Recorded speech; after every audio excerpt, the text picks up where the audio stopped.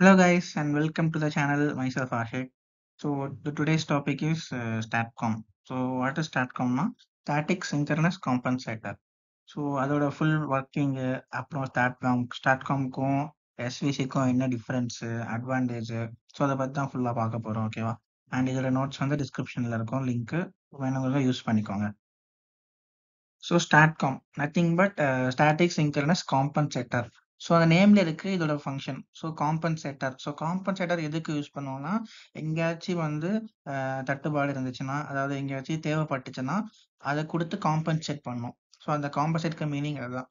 So அது எந்த இடத்துல காம்பன்சேட் பண்ணுதுன்னா, நம்மளுக்கு வந்து பவர் சிஸ்டம்ல லோடு கனெக்ட் பண்ணியிருப்பாங்கல்ல. ஸோ அந்த லோட்ல வந்து எங்கேயாச்சும் ரியாக்டிவ் பவர் தேவைப்பட்டுச்சு, இல்லாட்டி எக்ஸஸா ரியாக்டிவ் பவர் வந்துட்டு இருக்கு.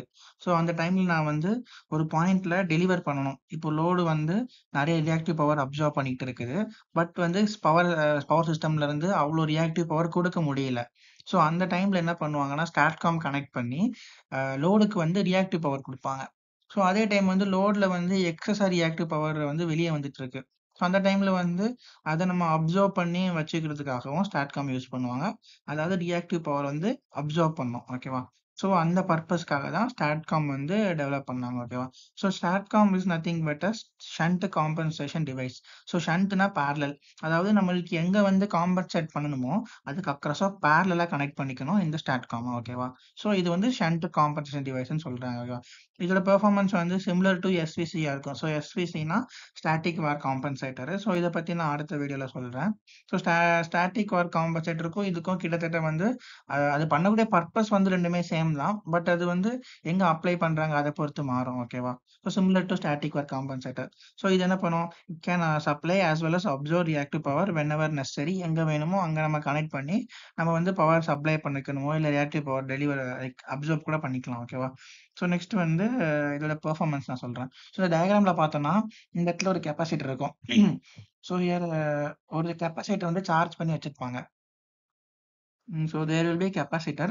இதுக்கு அக்ராஸ்ல வந்து ஒரு இன்வெர்ட்டர் இருக்கும். ஸோ இது வந்து ஒரு 3 ஃபேஸ் இன்வெர்ட்டர். அதுக்கு அதுக்கு இன்னொரு பேர் என்ன, வோல்டேஜ் சோர்ஸ் கன்வெர்ட்டர்னு சொல்லுவாங்க. ஸோ இதுக்கு அக்ராஸா இருக்க டிசி வோல்டேஜை வச்சு அவுட்புட்ல வந்து 3 ஃபேஸ் ஏசி திருப்பி கொடுக்கும். ஸோ இதனால வந்து இதை ஒரு இன்வெர்ட்டர்னு சொல்றோம் ஓகேவா.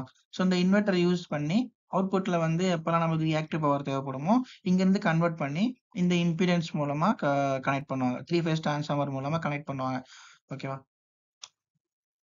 அதே டைம் வந்து இந்த பக்கம் எக்ஸஸா இருந்துச்சு, அந்த பக்கம் நம்மளுக்கு லைக் ரியாக்டிவ் பவர் வந்து லோட்ல இருந்து அதிகமா சப்ளைக்கு வந்துட்டு இருக்கு. அப்படின்னா இங்க இருந்து பவர் வந்து மறுபடியும் இந்த டிசி பேட்டரி சாரி இந்த டிசி கெப்பாசிட்டர்ல போய் சார்ஜ் ஆயிட்டு இருக்கும் ஓகேவா. ஸோ இதுல 3 கேஸ் இருக்கு. நான் ஒண்ணு எக்ஸ்பிளைன் பண்றேன். அதுக்கு முன்னாடி ஸ்டாட்காமுக்கும் எஸ்விசிக்கும் என்ன டிஃபரன்ஸ்ல பார்த்துக்கலாம் ஓகேவா. ஸ்டாட்காம்ல வந்து ஜிடிஓ யூஸ் பண்ணுவாங்க. ஸோ இங்க பாக்குறது எல்லாமே ஜிடிஓ. ஆனா எஸ்பிசில வந்து ஃபுல்லா தைரிஸ்டர் மெக்கானிசம் இருக்கும். அதாவது என்னன்னா, 2 தைரிஸ்டர் வந்து ஆன்டி பேரலா கனெக்ட் பண்ணி அது மூலமா வந்து பவர் ஃபேக்டர் இம்ப்ரூவ் பண்றதா இருக்கட்டும், இல்ல வந்து வோல்டேஜ் ஸ்டெபிலைஸ் பண்றதுக்காகவோ யூஸ் பண்ணாங்க ஓகேவா. ஸோ நெக்ஸ்ட் வந்து இதுல வரக்கூடிய output பவர்ங்கிறது voltage into current. So கரண்ட்டும் வோல்டேஜும் வந்து டிபெண்ட் ஆயிருக்கு இதுல வரக்கூடிய அவுட்புட். ஆனா இதே கேஸ்ல வந்து எஸ்விசில பார்த்தோம்னா அவுட்புட் பவர் வந்து V square by jet. So அது வந்து இம்பிடன்ஸுமே வோல்டேஜுமே ரெண்டுமே டிபெண்ட் ஆயிருக்கும், கரண்ட் டிபெண்ட் ஆயிருக்காது ஓகேவா. ஸோ நெக்ஸ்ட் வந்து ஆஸ் ஐ செட் எர்லியர் இது வந்து ஒரு based on voltage source converter. Next அதுல வந்து வோல்டேஜ் ரெகுலேட் பண்றதுக்காக யூஸ் பண்ணுவாங்க ஓகேவா. ஸோ நெக்ஸ்ட் வந்து 3 கேசஸ். ஸோ இந்த நாட்ங்கிறது என்ன பாயிண்ட்னா இந்த இடத்துல கிடைக்கக்கூடிய வோல்டேஜ் ஓகேவா. ஸோ இந்த இடத்துல வரக்கூடிய ஏசி வோல்டேஜ் வந்து நாட்னு சொல்றேன், மென்ஷன் பண்ணி காமிக்கிறேன். இது வந்து நாட் ஓகேவா. அண்ட் சேம் டைம் வந்து இந்த இடத்துல வரக்கூடியது வந்து இன்புட் ஓகேவா. ஸோ இது வந்து இன்னு வச்சுக்கலாம் ஓகே. ஸோ இப்போ இங்க கிடைக்கிற வோல்டேஜ் வந்து இங்க இன்புட் இன்னோட அதிகமா இருந்துச்சுன்னா என்ன நடக்கும், அது வந்து நெக்ஸ்ட்ல சொல்றேன். அதே மாதிரி இங்க கிடைக்கிற வோல்டேஜ் வந்து இங்க விட கம்மியா இருந்துச்சுன்னா என்ன நடக்கும், அதே மாதிரி ரெண்டுமே ஈக்குவலா இருந்தா என்ன நடக்கும். ஸோ அந்த இந்த 3 கேசஸும் பத்தி வரும் ஓகேவா. ஸோ இதை பத்தி டீட்டெயிலா நெக்ஸ்ட் சொல்றேன் இப்போ. So case 1, when E0 is greater than E input, அதாவது இங்க கிடைக்கிறது வந்து இங்க விட அதிகமா இருந்துச்சுன்னா ஸோ என்ன ஆகும்னா current will flow from converter to the AC system. So இங்க ஏசி சிஸ்டம்னு மென்ஷன் பண்றது இந்த பார்ட் வந்து AC system. So current flow எங்க இருக்கும்னா, கன்வெர்ட்டர்ல இருந்து அதாவது கெப்பாசிட்டர்ல இருந்து அந்த வோல்டேஜ் எல்லாமே இந்த இன்வெர்ட்டர் வந்து கன்வெர்ட் பண்ணி அ இந்த டிரான்ஸ்ஃபார்மர் வழியா பாஸ் பண்ணி ஏசி சிஸ்டம்க்கு குடுக்கும். ஓகேவா? நெக்ஸ்ட் வந்து current lead the system voltage. System வோல்டேஜ்னா இங்க கிடைக்கக்கூடிய வோல்டேஜ் இங்க வரக்கூடிய கரண்ட் அதாவது இந்த கன்வெர்ட்டர்ல இருந்து அவுட்புட் வரக்கூடிய கரண்ட் இருக்குல்ல, அந்த கரண்ட் வந்து இங்க இருக்க வோல்டேஜ லீட் பண்ணும்.